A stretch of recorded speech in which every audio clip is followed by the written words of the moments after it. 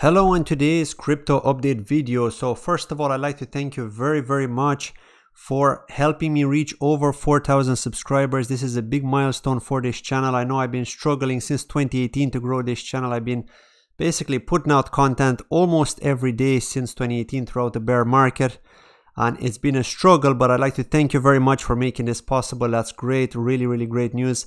I think it's on the way up to 5,000 probably by the end of March, I would say. Just at the rate that it's growing at the moment, it's absolutely amazing. So many new people have come into crypto, so that's great. And that's why I wanted to do a premiere here, because I do want to be able to chat in the live chat as well. So if you have any questions about crypto, anything at all, just let me know in the live chat, of course, if you're watching this live, and I will reply back to you in the live chat. But let's talk about some of the projects that I haven't covered in a very long time. And these projects have been doing pretty well, right? They've been working in the background. I mean, especially one of them, and this is of course Phantasma Chain. And yeah, Phantasma Chain is a project that started off on the Neo blockchain. If you don't already know that, it started off as an ICO there. And this was back in 2018, and it was an NEP5 token, so you could only trade it within the Neo blockchain. Then they've migrated to their own blockchain back in 2019. At the end of 2019, there was a delay with their mainnet at the beginning. There was a lot of FUD at the time, I remember that, but towards the end of 2019, they released their mainnet. So ever since then, these guys have been hard at work. They've been pushing out a lot of content, and I think that they really deserve this shout out. So we're going to be looking at what are the latest updates that we've got from Phantasma Chain. Then I'm going to be talking about the latest updates from Elastos, because that's another one that I haven't covered in a long time, the decentralized internet. What have they been up to? What are they doing? And then finally, I'm going to be talking about Ontology. So again, just a kind reminder to hit that like button if you enjoyed this video, or dislike if you don't. But if you like it, it's going to help with the algorithm. It's going to help my channel be found, so that's great because it'll help me grow as well, and then I can push out more content to you. I'm going to try and do videos every single day on this channel. At the weekend, sometimes I'm going to be doing 2 videos while the pandemic is still on, just because I have more time. But yeah, daily videos is my aim, so you're going to be getting a daily video from me. So please do subscribe if you wish to support this channel. Most of my content is Polkadot related. So just to get back to Phantasma Chain here. So again, where can you actually get Phantasma? And this isn't financial advice. I'm doing this for educational purposes only, but people that see this may be wondering, where can they actually get this token? So before we talk about them, so you can get them on KuCoin, on Hotbit, and on Uniswap as well. Now, I don't recommend Hotbit just because they lock a lot of liquidity. KuCoin is probably the best centralized exchange that Sol has been on for a very long time. Uniswap now, because they are actually on Ethereum too. So now they're on 3 different blockchains. They're on Neo, which is the initial chain. Then they're on their own Phantasma Chain, and finally they're on Ethereum as well as an ERC20 token. So it may sound confusing, but within their wallet, and again, you can download that if you go to their website, phantasma.io, which we can see here on CoinGecko, probably one of the best websites aside from CoinMarketCap, which pretty much tells you all the different details you need about a project when you're searching it up, when you're looking it up. And it helps you with your research too. So yeah, I mean, KuCoin is probably the best, but you can swap to ERC20 if you want to use Uniswap. But now with the Ethereum fees being so high, why would you want to do that, right? The only reason why you'd want to change to an ERC20 version, and it wouldn't be Sol, it would be actually their fuel token, which is called KCAL.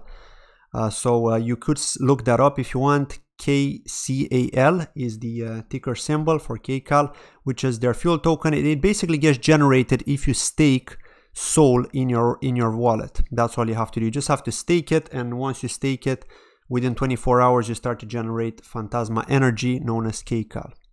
So enough about that, but let's talk about what these guys have actually done. So they are really they're basically a whole ecosystem. You could think of Phantasma as a whole ecosystem, kind of like what Polkadot are doing, but on a much smaller scale, in the sense that they have products, but they're not really, like, not many people have actually started building on them, but they do have a backlog of different small companies like indie games, for example, that are developing on them. And a lot of their focus now has been on NFTs, and that's why I really wanted to give these guys a shout out and kind of go through their tweets here, the latest tweets at least. And this is of course in relation to the NFTs. So what they've done now is they've onboarded a lot of graphic designers, a lot of artists, a lot of digital artists. And what they're doing is they're basically creating their own digital art as a non-fungible token, and then they can sell that digital art to whoever finds value in it or thinks it would be valuable at some point in the future just because of their work, right?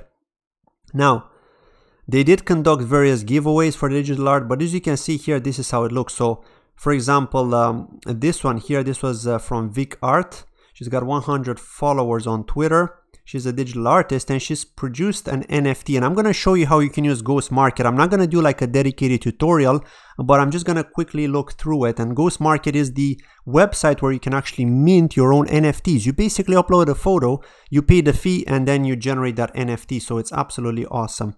It's amazing how easy they've made it. And I got to give them a lot of credit for that, knowing how small their team is, knowing that Vincent, I mean, I've been chatting to this guy like from back in 2018, I believe it was early 2018. He was like a big supporter. He still is a big supporter of both Neo and Switch.io, but he was working on Neo Economy, which was his website, and I think he still does a lot of updates on that website. But now most of his focus is towards Phantasma Chain, and he's done a great job at creating this website, the Ghost Market, with help from Bill as well from Phantasma Chain. So absolutely amazing work here. As you can see, all the digital artists are basically finding out about Phantasma Chain and they're creating the tokenized version of their art, and now they're able to sell it. So there are people out there that are buying. So as you can see here, this one's listed for 1,500 sold and it's infused with 1K cal.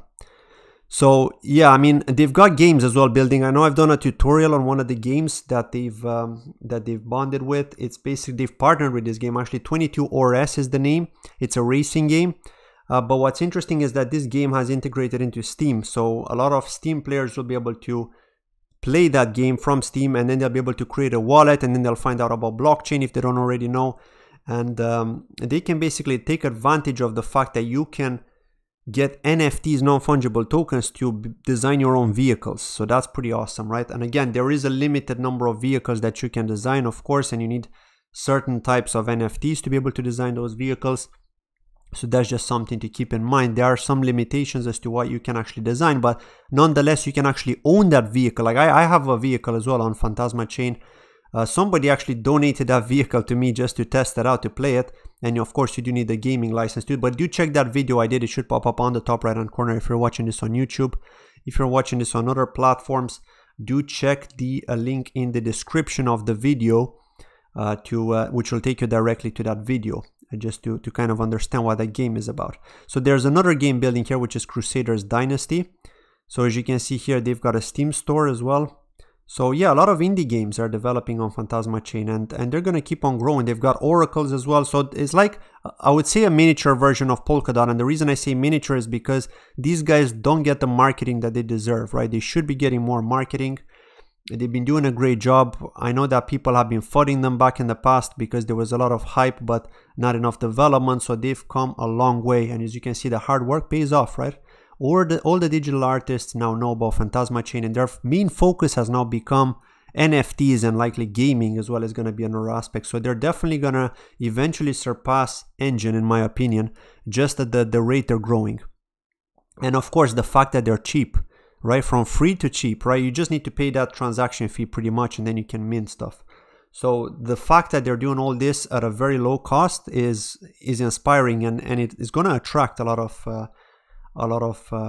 indie games and also digital artists. So yeah, I mean, if we look here through their tweets, what do we have? They've got some partnership here. So they're basically growing, as you can see here. They're basically growing with all these different partners. Who are they partnering with here? So their Grow Your Base is partnering with Ghost Market and Phantasma Chain.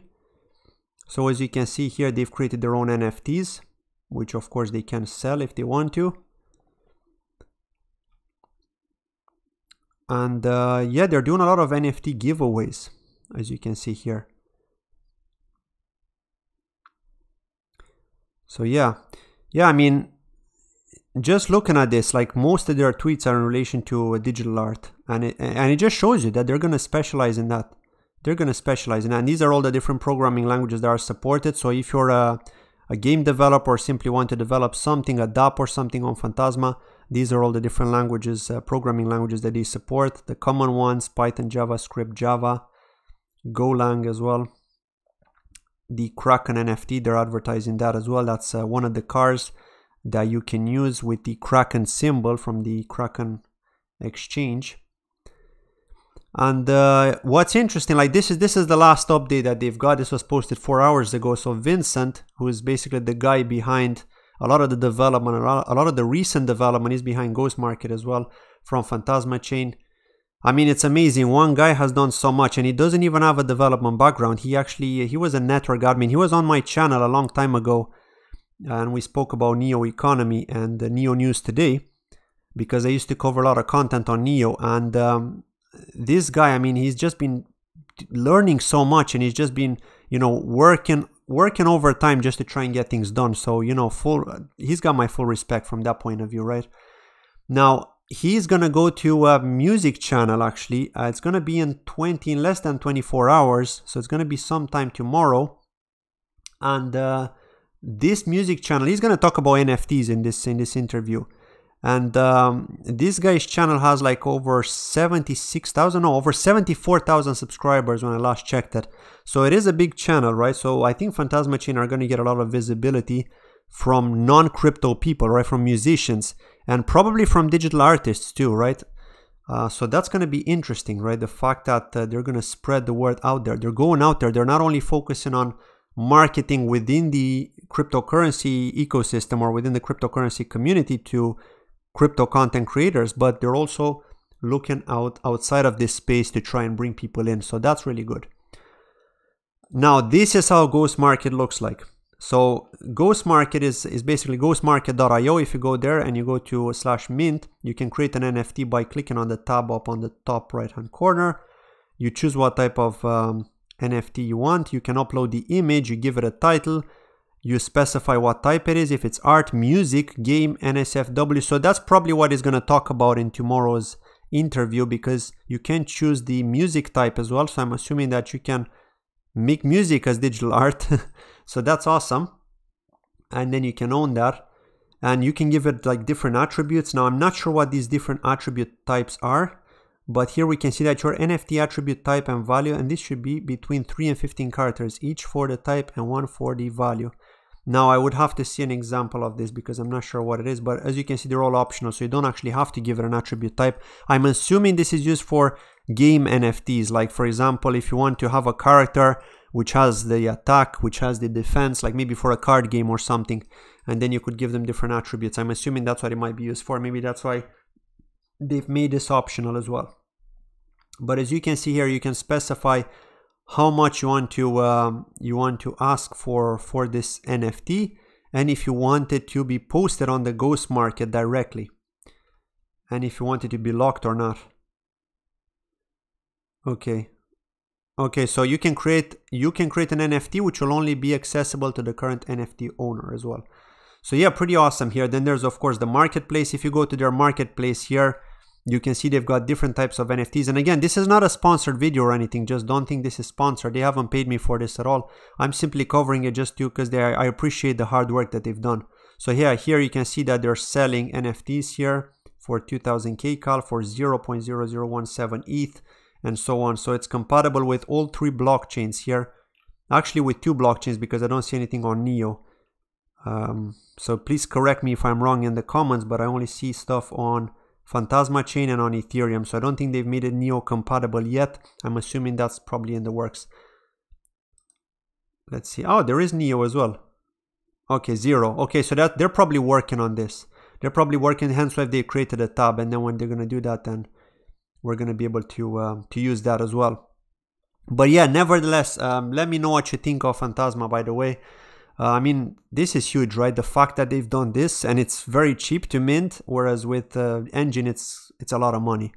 It's a lot of money, trust me. I mean, it was like 10 bucks in Engine tokens just to be able to mint something silly like a game item or something. So it's very, very expensive for game developers. So a lot of them have actually left Engine, unfortunately for Engine, but I wonder if they're going to come to Phantasma seeing as how easy it is to create NFTs and so on. And look at all these different features here. I'm probably gonna have to do a tutorial on this at some point and create my own NFT in the tutorial just to show you how it works. But anyway, that's enough about Phantasma Chain. We're gonna move on to the next topic, and this is Elastos, ELA, with the ticker symbol. Now basically they're the decentralized internet, or that's what they're trying to achieve. These guys have been around for a very long time. They've been developing ever since. Now the circulating supply is 18.9 million, 23 million is the total supply, or it's gonna grow, I think, because this is not like a max supply. It's inflationary, so it's constantly being generated.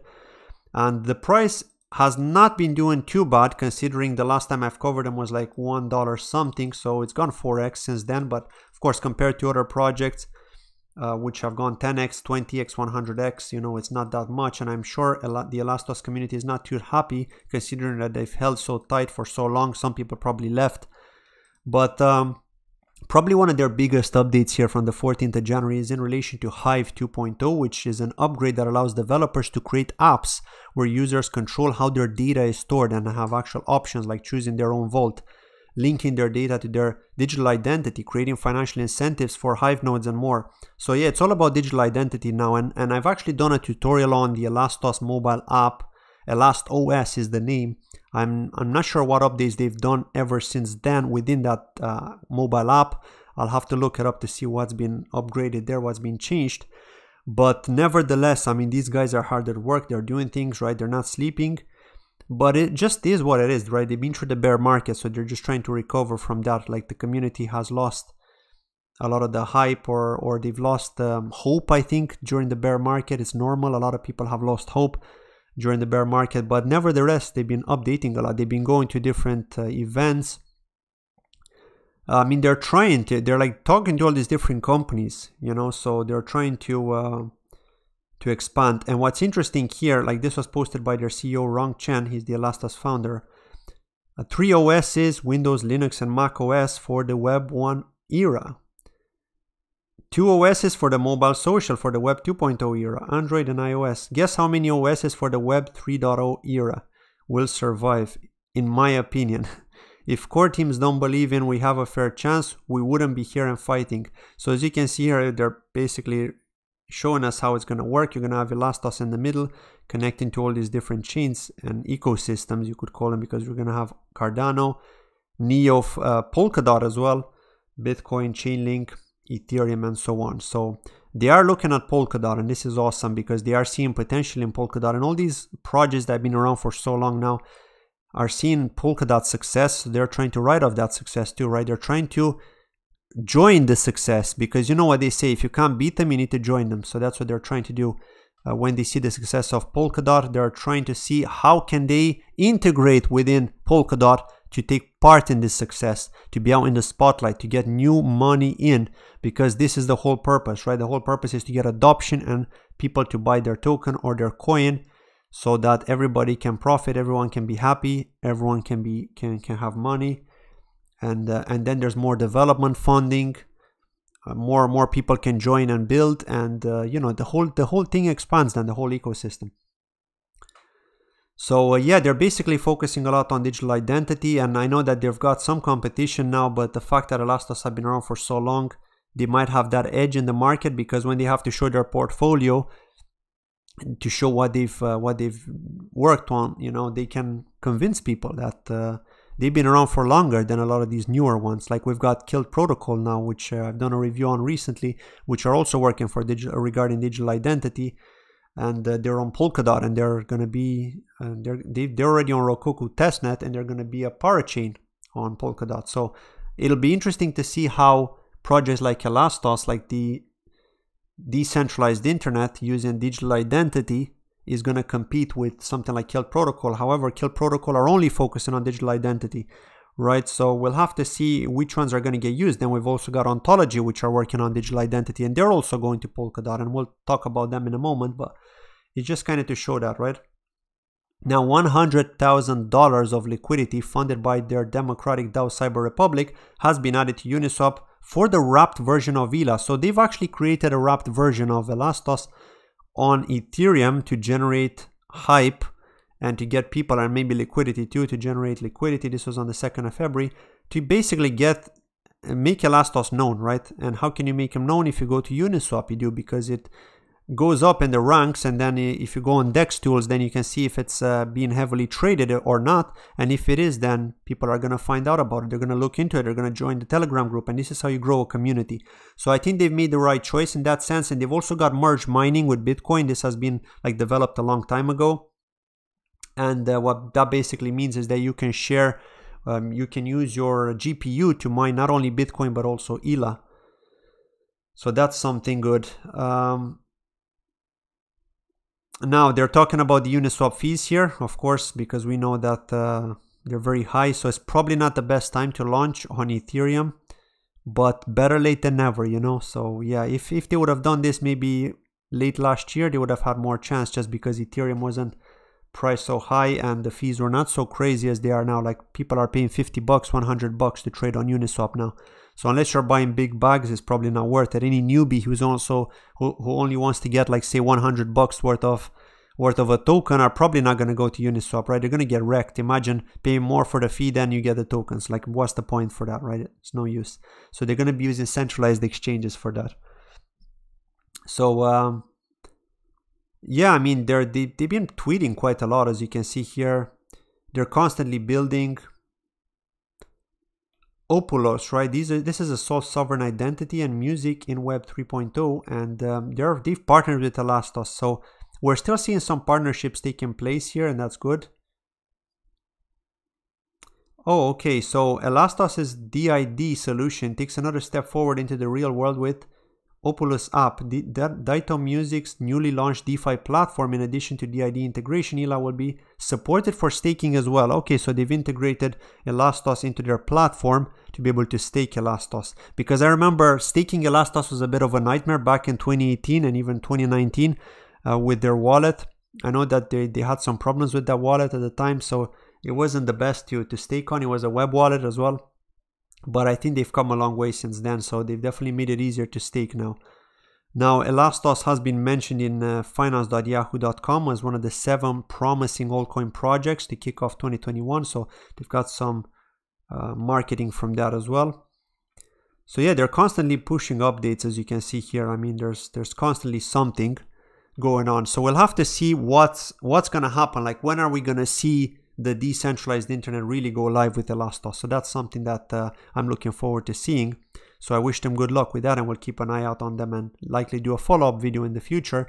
But for now, let's talk about Ontology, which is trading at $1.19. I mean, this price is not the best price that we've seen for Ontology. I know that it's been struggling to break past $1 for a long time now, but it finally did it again. So we'll have to see if it's ever going to get to that all-time high again, maybe with the Polkadot integration. But what have Ontology been up to? Well, they've been tweeting about Elon Musk, as you can see here, hoping that he's going to be using digital identity. And basically retweeting about Polkadot. They're looking at the Polkadot ecosystem again, as I was saying. So this is an overview of the whole Polkadot ecosystem, all the different projects. So a lot of these have been covered by me, but there are just so many to cover, I'm probably, like, in a couple of months time, I'm probably going to be done with a lot of these. And then if you come to my channel and just search for a project on Polkadot, you're likely going to find a video on it, a review video, just to kind of summarize what it's about, to help you then do more research. So yeah. Onto Red Pocket, so they've been doing this again. I mean, they've had this kind of marketing in the past, where you can use the Onto app or the Onto dApp on your phone to be able to get these kind of like giveaway packages. So you get like a package that you can open up, and then you find either an NFT or some ONT tokens or some ONG coins or some ONG tokens, sorry. And yeah, I mean, it's nice, right? It's something that you can share for the holiday season. And of course, there was the Chinese New Year as well, so they posted about that. And what else do we have from them? They've also been on the Crypto Coin Show. They've been discussed there. What else? What else do we have? Yeah, so they're just basically talking about Coinbase and how they're going to be using digital identity. And now that Coinbase did say that they're potentially gonna list Ontology, but then they also said the same for Polkadot, and we still haven't seen them list them. I don't know what they're waiting for. I don't know if it's political or what the heck they're doing, but I don't know. I mean, we're gonna have to see. We're gonna have to see. But nonetheless, I mean, Ontology are trying to constantly develop, to market themselves with a digital identity. I mean, will they be used in China eventually? Now with COVID and stuff, who knows, right? It's possible, but they definitely need to onboard something. They need to do something because the community wasn't the happiest in terms of their development, right? Because it's hard to get people to build on Ontology. I mean, considering that these guys have tried to survive throughout the bear market, and now all these new platforms like Polkadot have come into fruition.